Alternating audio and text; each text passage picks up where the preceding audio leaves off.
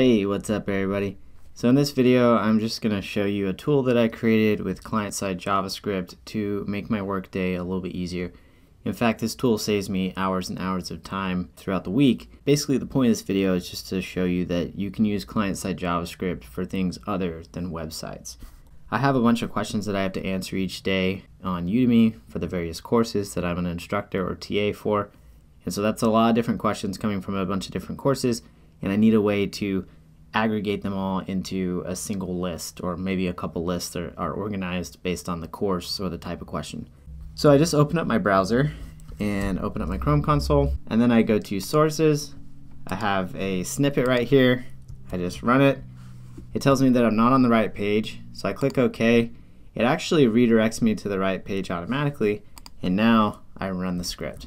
So if I want to keep track of what's happening, I can go over to the console and take a look at the different logs that are coming out as the script is being run. And less than a minute later, if I close the console, you can see it's grouped all the different questions into their various categories, and you'll notice that it has them structured inside of these arrays. So I can just copy everything from here.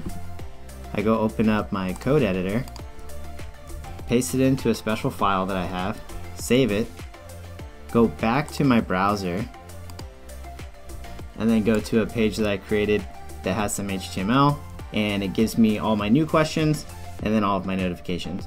And so I can open up all the notifications simultaneously, or I can open up all the new questions simultaneously.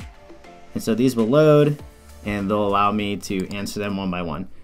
So that's it. Some simple client-side JavaScript and some HTML combined together. It takes me less than a minute to run, but it saves me several hours of work on a weekly basis and helps me maintain my sanity. If you have some tasks that you think you could make easier with automation, then I would highly recommend that you tinker around and try to do that. This kind of stuff is fun for me to write, and it saves me tons of time. So that's it for this video. Please don't forget to subscribe and turn on the notifications bell. Thanks a lot, and I'll see you in the next video.